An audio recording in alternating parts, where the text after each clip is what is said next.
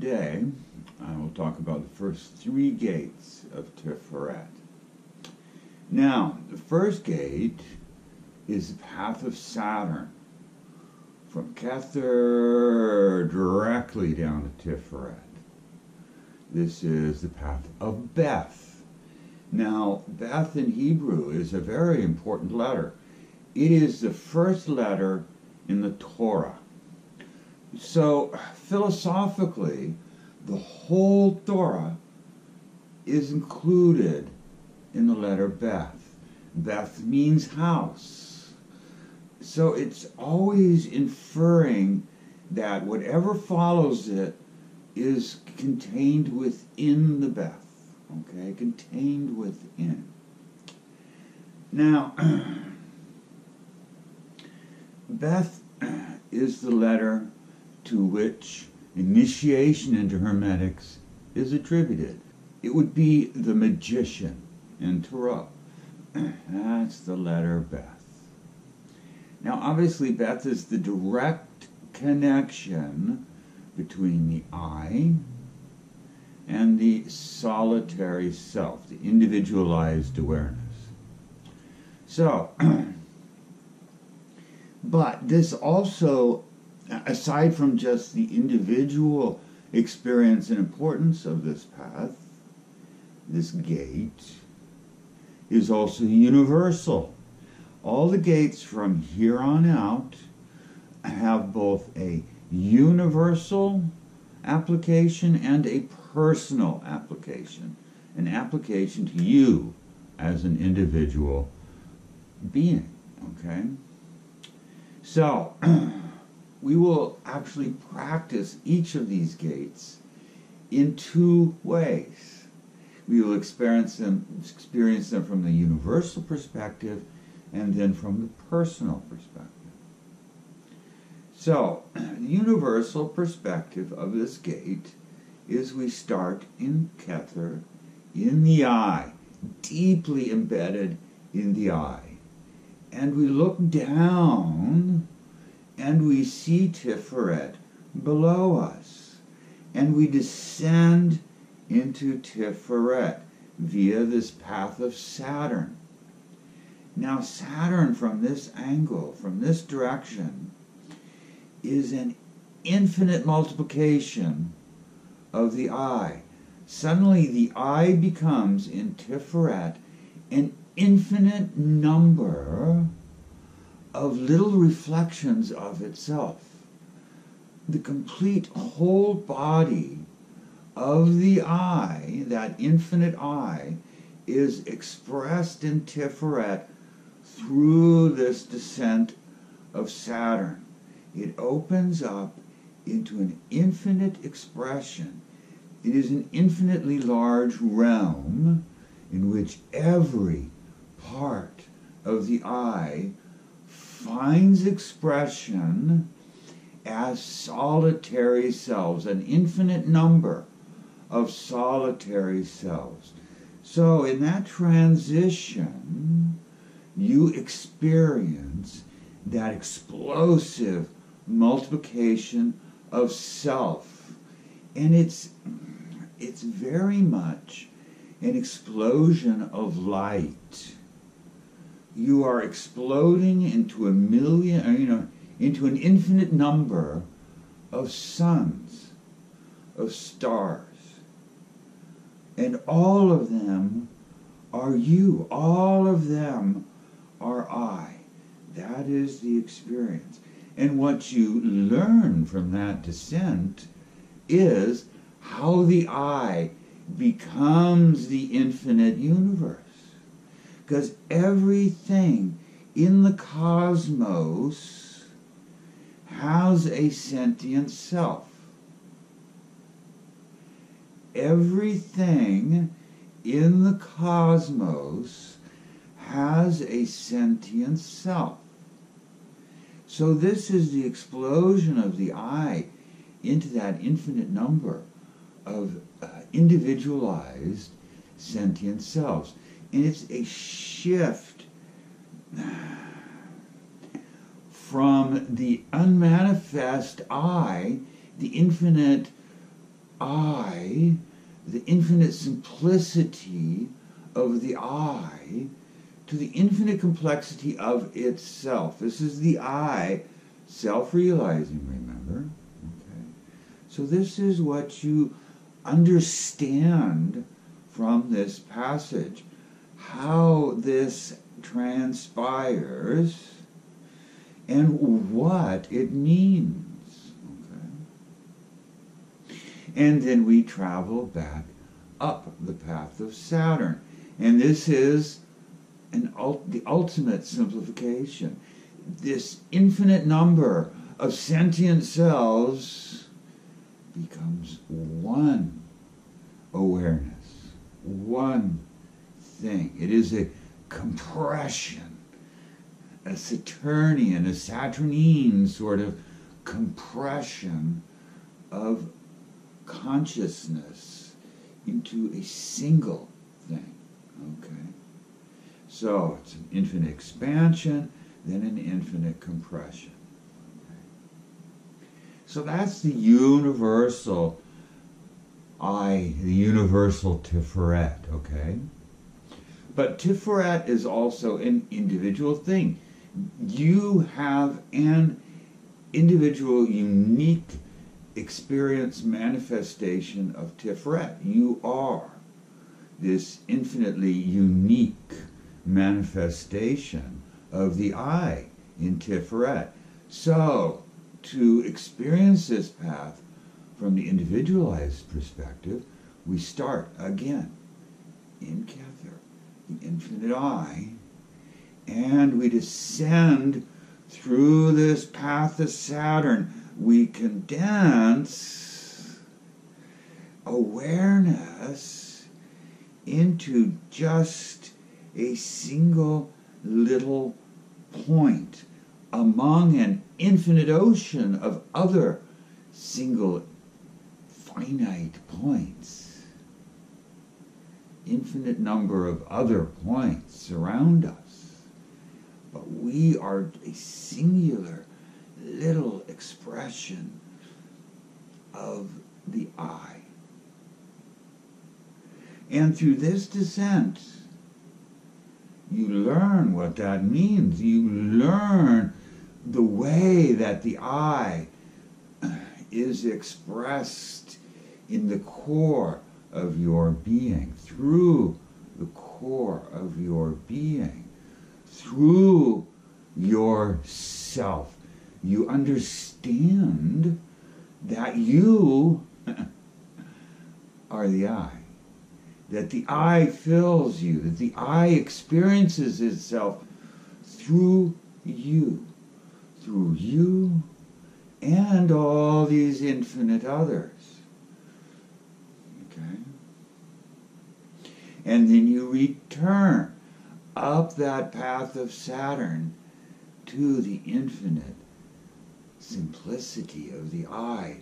It is an infinite expansion of awareness, of your awareness, into that of the infinite I awareness. So, we come down from Kether into that small little expression of the I, and then we expand again into that infinite expression of the I. Okay, that is the first gate, the universal perspective and the individualized perspective. Now, the second gate comes from Chokmah to Tiferet via the path of Zayin, which is Gemini. Okay? Now, Gemini is the two sides of the same coin, the twins, the two faces pointing in opposite directions. Okay? Now, from the universal perspective, this is the whole body of essential meaning descending into Tiferet and manifesting, expressing itself through that infinite number of solitary selves. Each solitary self in Tiferet expresses a portion of that great body, that infinite body of essential meaning. So the universal factor is all of that essential meaning descending into Tiferet and expressing itself. It is the fire in each one of those infinite number of suns is that essential meaning, which is nothing other than the awareness of the I experiencing itself through Tiferet, through all those solitary selves. Okay? So the universal experience of this gate, we rise to Chokmah, that realm of infinite essential meaning, where the I is existing, is having existence, is experiencing existence, descends into this realm, this infinite realm of solitary selves, and finds expression in each of those solitary selves. So the whole body of essential meaning finds expression in Tiferet. And then we return. We come from this experience of all of these solitary selves expressing their essential meanings, return to just the realm of pure essential meaning that is undifferentiated. Undifferentiated essential meaning. From differentiated essential meaning to undifferentiated essential meaning. So it is a return to source, an ever-inclusive return to source. Okay? Descent into differentiation, and then the return into an undifferentiated state. So that's the universal expression, experience. Now for the individualized experience, we start in Chokmah, in this infinite sea of essential meaning, and then we descend to Tiferet through this path of Zain, and it's just our own bits of essential meaning that are descending into Tiferet and our solitary self. So we are a portion of that great infinite ocean of essential meaning, and in Tiferet we have solidified our awareness, our portion of the I. And it has the shape, it has the color, the texture of just our specific quantity of essential meaning. Now, in that experience, we recognize that there are an infinite number of different expressions of essential meaning. So there is I, self, and other.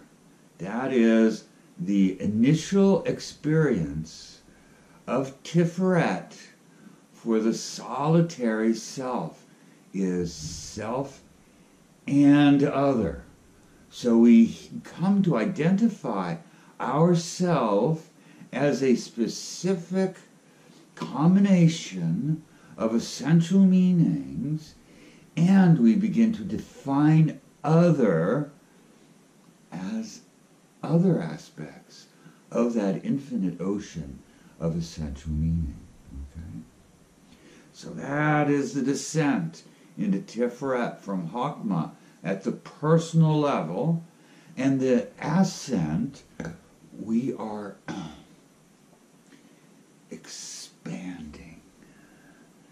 expanding our awareness to include other as we reach up to Chokmah, and in Chokmah we are that infinite ocean of essential meaning.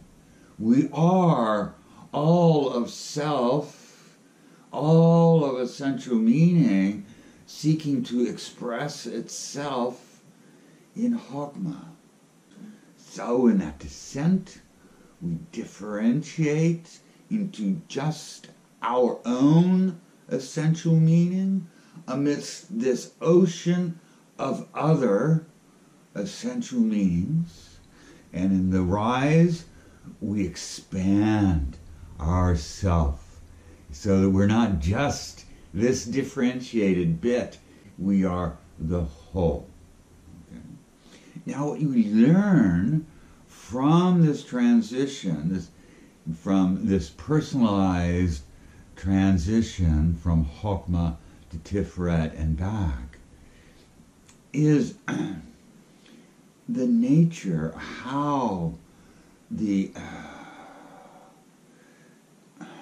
we as individual solitary selves are composed of essential meaning. What is the nature of our own essential meaning?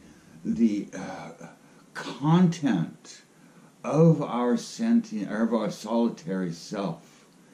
This is what we understand. And we also understand that process of the formation of the individual self and its unique combination of essential meanings. So, that is the second gate of Tiferet. Now, that path of Zayin has enabled a triangular gate. Zayin, Beth, He. Okay? So we have this triangle of Tiferet. So, now, this also has a universal experience and an individual experience, and we will look at both.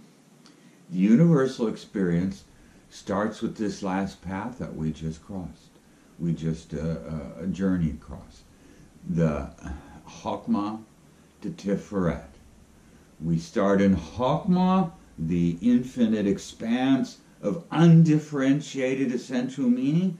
We come down to Tiferet by the path of Zayin, Gemini, and we see the infinite expanse of undifferentiated essential meaning is now differentiated into little quantities, each of which is unique, different bits, reflections of expressions of that great body of essential meaning. All of that is present here in Tiferet.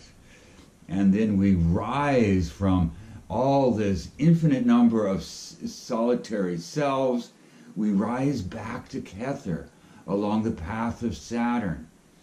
Okay? And those solitary selves all merge together and become one awareness, again, of the I in Kether, and then we descend. We realize that we exist as this infinite ocean of essential meaning. Okay? Then we go the reverse. We go from this infinite ocean of essential meaning back to the simplicity of I. And we descend from that simplicity to this infinite complexity, this great explosion of solitary selves in Tiferet. Oh, it is so intense. And then we rise from there and we go back to the undifferentiated essential meaning of Chokmah. We come to learn how the I is aware of itself in essential meaning and in the solitary selves. How every solitary self is the I experiencing itself. Okay, so from the individual perspective, the individual experience of this gate, we come from that infinite ocean of essential meaning in Chokmah and bring down, follow down our own quantity of essential meaning into Tiferet, and we become our solitary selves, filled with just that quantity of essential meaning, and then we rise to the I, and we open up, we let go of that limitation and become the infinite I once again. And then we descend, we recognize once again that we exist as that infinite ocean of essential meaning in Chokmah. And then we rise back up to Kether and the infinite simplicity of the I, and we descend and we fit ourselves. The I fits into this tiny little expression of only part of the essential meaning of the I. And we are a reflection of that infinite I among these infinite number of other reflections of the infinite I. And then we rise back up to Chokmah and merge again with the undifferentiated essential meaning. Okay? That's the personal experience.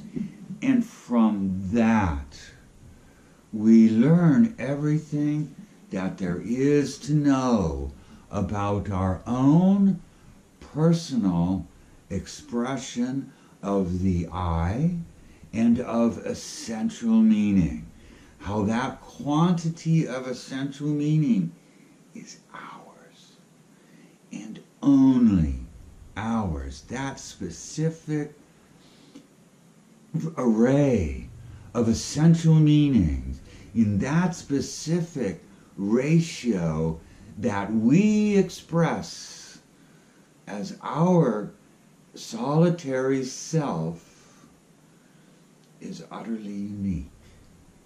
So we understand the nature of self in this process, but we also understand the nature of other, and that there is no genuine barrier between self and other. We are all composed of essential meaning, and we are all united in Chokmah and in Kether.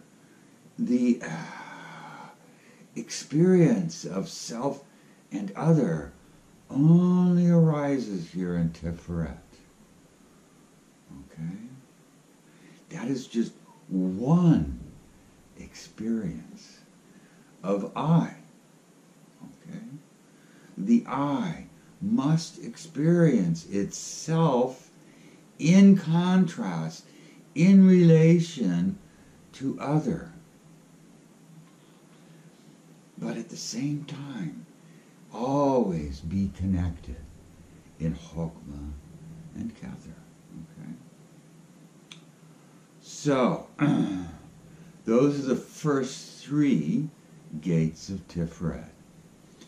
Next time we will explore the remaining 4 gates of Tiferet. Till then,